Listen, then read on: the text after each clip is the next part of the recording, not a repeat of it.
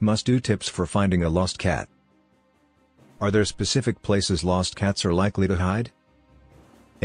Probably the most critical thing to do within the first few hours of losing a cat is to start getting permission from your neighbors to enter their yards to search for the missing cat.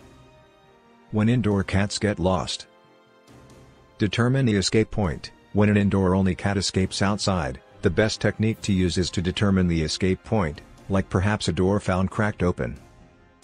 When an indoor-only cat escapes outside, the best technique to use is to determine the escape point, like perhaps a door found cracked open.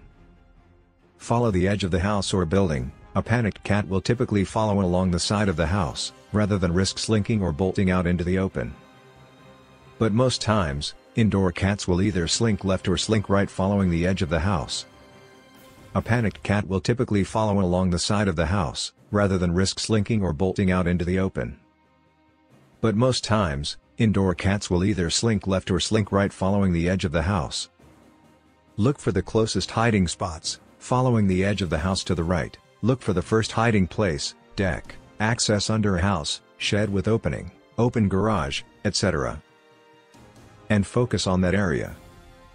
Following the edge of the house to the right, look for the first hiding place, deck, access under a house, shed with opening, open garage, etc. And focus on that area. When indoor-outdoor cats get lost. When an outdoor access cat vanishes, it is very different. That are missing is what happened to the cat? It means something has happened to the cat to interrupt her customary behavior of coming home. The cat could be. That are missing is what happened to the cat? It means something has happened to the cat to interrupt her customary behavior of coming home. The cat could be trapped, sick/injured, transported out of the area, taken by predators, intentionally removed by a cat-hating neighbor.